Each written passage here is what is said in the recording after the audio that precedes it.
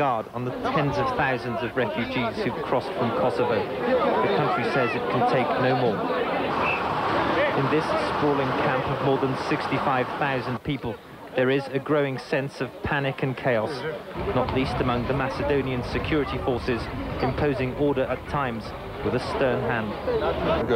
The targets include things like an oil refinery at Novi Sad, one of the targets on the list tonight, part of the campaign of NATO to cut off the supply lines that fuel the Yugoslav army. But these strikes tonight come as the Pentagon admits that the NATO airstrikes have not fulfilled the goal of deterring the Yugoslav army. Now the attention will have to be turned to destroying it.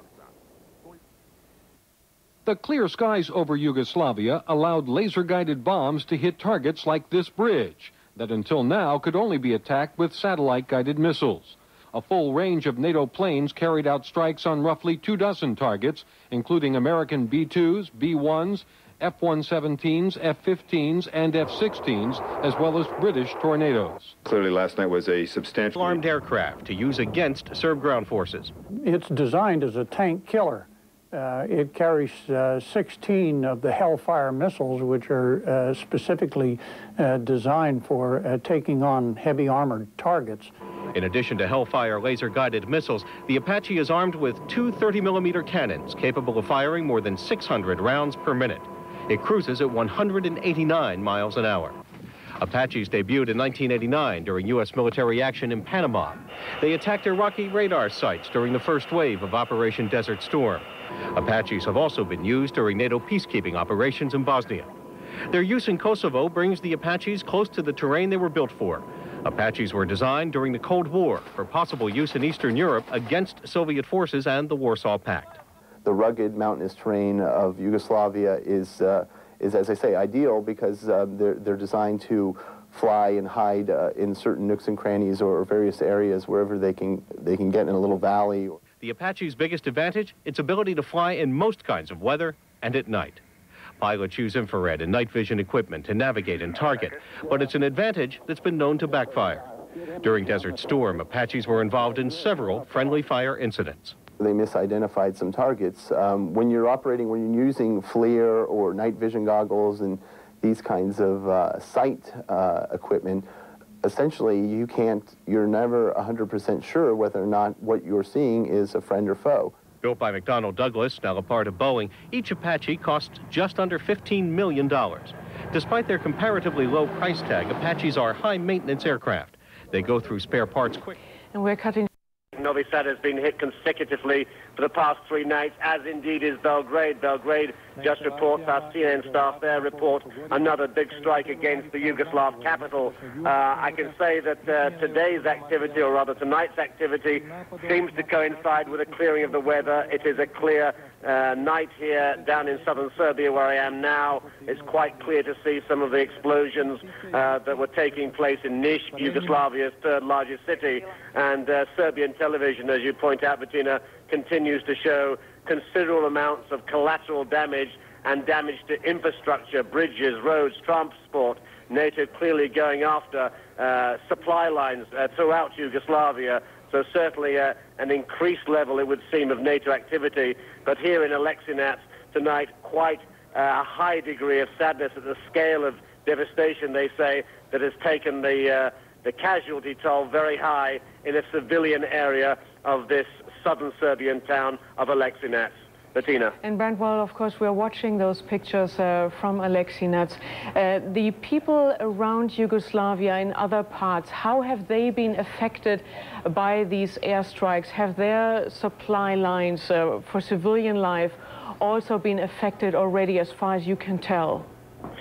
Well, there are 2 phases, really. By daytime, people go about their business as best they can. At nighttime, all cities and towns are really devoid of any life at all. People either go to shelters if they're available, or they lie low. In terms of what's happening throughout the country as a whole, it's impossible to give an accurate assessment of just how much damage NATO is doing to Yugoslav supply lines. Since this all began more than a week ago, an international military effort is now underway. NATO countries are deploying troops, helicopters and other resources to assist in the humanitarian crisis. The French army has started to rush in food supplies. Delighted deportees help them off. Changed by the long-awaited better weather over the Balkans. And the step up, the step back has all been pre-coordinated, pre-thought out by the air leaders, and we are on that timeline and going to continue until we accomplish our objectives. War, then, to a degree, on automatic pilot. In a situation increasingly bewilderingly complex, the air campaign driving the effort to save these people. Still, for all its high-tech dazzle, basic, according to men on the flight line in a day's work. There's nothing really out of the normal for us. The only difference is our pilots have a little more risk to it, and the jets are coming back with the bombs, you know, missing. At a main staging area of the conflict over Kosovo, a sense of a mission so far, for the most part, antiseptic. The sense of calm around here for hours at a time at Aviano, especially at night, can of course be deceptive. Most of what flies out of here flies into harm's way, and better weather only means more close-in combat, more risk. Still, like the calm mountains that ridge Aviano, an airbase that at times seems somehow above it all. 600 support personnel crosses an important threshold for NATO. The low-flying Apaches will go after Serbian troops and tanks on the ground. They'll be protected by ground-based anti-personnel missile batteries and by Bradley fighting vehicles and tanks that will remain in Albania. These are all Army weapons, used by soldiers in Army Green. Yet the administration stresses their deployment is not the beginning of a ground force for Kosovo. It's a continuation and intensification of the air campaign. That's something that we are committed to, and this is an addition to it. It's something that the General Clark, the SACEUR, has requested, and it's something we think is necessary for him to be able to take this battle right into the forces on the ground who are doing this horrible ethnic cleansing. Army helicopters part of the air campaign? Some military experts are not so sure. You asked about the 24 Apache helicopters, 2,000 servicemen, Bradley fighting vehicles going in with them. What does that mean? It means ground power. Is it incremental? Yeah. In addition to the Apache helicopter team, NATO is planning to deploy another 6,000 to 8,000 troops in Albania to help the refugees, on top of the 12,000 already in Macedonia. If a ground force for Kosovo should be needed, the beginnings of one will be in place nearby. Another thing about the Apaches, while they are considered extremely effective against tanks and ground forces, they are also more vulnerable than high-flying aircraft. They come up fast, attack a target, and then move. Well, that's nice, unless the Yugoslav tanks and armored personnel carriers on the other side of the mountain have surface-to-air missiles, and they have lots of them. We will lose Apaches, I'll tell you. But all of this may take... Aleksinac, 3 a.m., the night the war came to a small mining town in Serbia. These were residential streets, not a sign of anything military. The emergency services say they were hit by cruise missiles which killed 5 people, injured 30, 5 seriously. The target, probably a barracks on the outskirts of town, at least a kilometer from here. This is one of the strikes of the spots. There is another one, also totally civilian building, maybe 5 meters away from first aid unit and hospital. It was just a matter of time before something like this happened, and the time was 9:40 p.m. 3 cruise missiles hit the center of town. We're told that 2 people died in the house behind me. The emergency services have yet to finish checking all the houses. The dead were taken to the morgue, the injured to a hospital in the city of Niš. Men, women and children were all caught in the blast. Most people had been in the shelters, otherwise there would have been more casualties. They emerged to view the wreckage of the town center. This man told us he heard the missiles coming in quick succession, and then, in his words, disaster. He was still in a state of shock hours after the bombing. Many buildings were in ruins, and several hundred dwellings were damaged. Immediate first aid was given here, in premises smashed a few minutes earlier, the staff also in shock. The people here are absolutely furious. They cannot understand why the town was targeted or how NATO got it so badly wrong.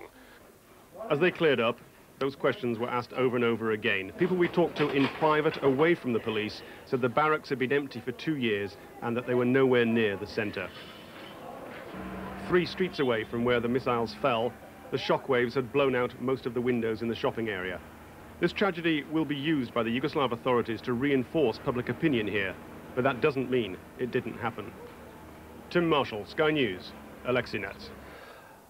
RAF Harriers targeted Serbian troops in Kosovo today. It was their first strike against ground forces, and the pilots were said to be confident of success. Sky's David Crabtree is at NATO's Gioia del Colle Air Base in southern Italy. The Harrier GR7s left Gioia del Colle Air Base around midnight, each carrying 2 1,000-pound Paveway laser-guided bombs. For 8 frustrating days, they'd been unable to identify their targets, mainly because of bad weather.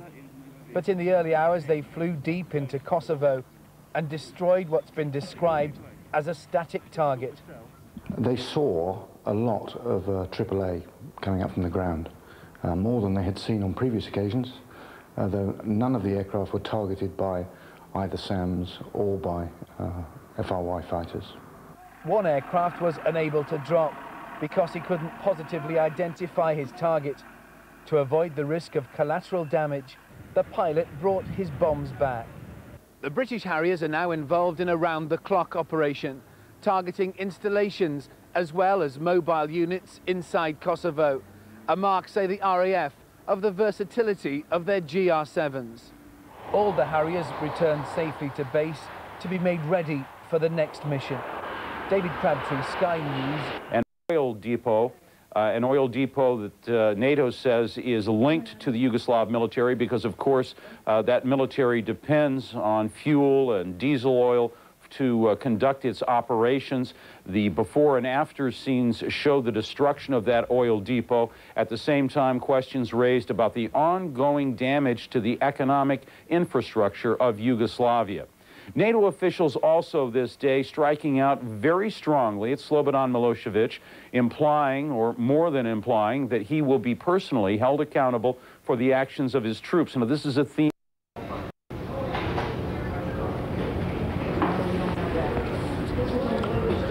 We don't seem to have that report right away, but just a reminder again that the Yugoslav leadership has called for, has declared a unilateral ceasefire over the strikes against Yugoslavia. Now we'll go back to that report from Serbian television in which they made that declaration. During Easter, all the action will unilaterally stop in Kosovo and Metohija regarding the Easter, and expecting that this act will be, this gesture will be appreciated as expression of the will of the most population in Kosovo, and expecting that the extreme element will refrain from terrorist actions against civilians and authorities. It was immediately dismissed here at the White House and by the NATO allies because it rejects one absolute demand from NATO, that any ceasefire also include permission for a NATO-led peacekeeping force or security force to return to Kosovo with the refugees. Just before the announcement was made on Serbian TV, the president was here at the White House. He said that Mr. Milosevic must meet all of NATO's demands if he hopes to end the bombing. Mr. Milosevic could end it now by withdrawing his military, police, and paramilitary forces, by accepting the deployment of an international security force to protect not only the Kosovar Albanians, most but not all of whom are Muslims, but also the Serbian minority in Kosovo. Everybody. U.S. officials had predicted there would be such an offer from the Yugoslav government. They say the president and the British Prime Minister Tony Blair worked the phones throughout the weekend, making sure that if such an offer were made, it would not crack NATO solidarity. They say there is no cracks, that the bombing will continue unless Mr. Milosevic meets all of NATO's demands. The biggest one that he objects to, of course, a NATO-led peacekeeping force, security force, going back into Kosovo with those refugees. Frank? Stop the airstrike campaign that's going on at the moment, but no doubt you've been hearing the Yugoslav offer of a ceasefire. You would probably want to stop that campaign on the right terms, I imagine. Absolutely. We've been obviously watching the political events unfold this afternoon. My understanding is that NATO at the moment is treating it with some scepticism, and clearly we'll continue to watch that, and we stand by to contribute to the air campaign should that continue. No change of orders for you yet? Not yet, no. When you and your detachment are deployed in a campaign like this, I mean, how much do you listen to the political overtones here, or do you try to shut that out and concentrate on the job?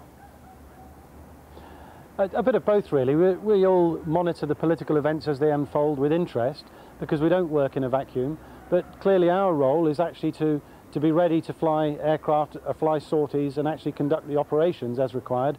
So we very much concentrate on that, and that's what we're focused on here. How has your last 24 hours or so been? It's not been too bad. There's been a period of frustration in the last week where the weather's been hampering operations. Clearly things were successful last night, some successful sorties this morning as well, and overall the morale of the detachment's pretty good, and we're here to continue as required. No doubt, as well as listening and watching what's happening, and politically you must also see those pictures like the rest of us do of the refugees coming out of Kosovo. They must have an impact even on tough old pilots, don't they? Absolutely. It's only natural that when we see these things that we feel that we'd like to contribute to do something about it, and our job is to stand by to conduct those air operations if required. Exploded. A night that brought the air war into the middle of a small town called Aleksinac in southern Serbia. NATO warplanes roared overhead.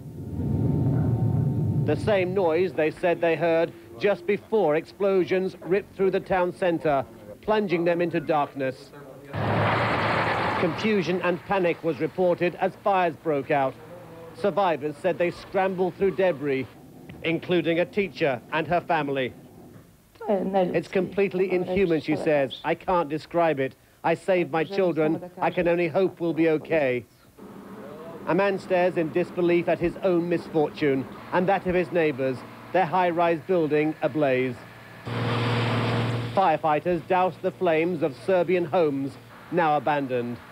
Close by, the scene of one of two direct hits in the town, an almost unrecognisable ruin with obvious signs of recent life. The two-storey dwellings were known as property numbers 56 and 58. They thought they had found all the victims, but death was still apparent. This policeman radios in the discovery of another body. There is anger and there is bewilderment here. The point of detonation is sandwiched between a block of apartments on one side and a clinic on the other. An ambulance parked in the street, while inside, windows and corridors strewn with shattered glass and splintered wood. 4 bodies were in the hospital morgue, pulled from rubble, say officials, in what they describe as the worst civilian casualties since the start of NATO's attacks. But why? There's a military barracks about half a mile away, he says, maybe more. But why hit us? We're not a target. They could find no answers to that on this night of heavy NATO strikes, when Serbs here felt suffering and pain. Brent Sadler, CNN, Aleksinac, Yugoslavia. It is a closed operational base. It's NATO's biggest airfield involved in this operation, and as such we are not allowed beyond the perimeter fence. All I can say is that with a little under half an hour to go before that the Serbian unilateral ceasefire comes into effect, there is no indication here at the end of the main runway that there will be any change in what has been the operational picture here, certainly for the last 2 days when clearing skies have allowed NATO's warplanes to fly day and night. This time of evening is about when the main early evening offensive gets underway, and at this time yesterday we were seeing warplanes taking off within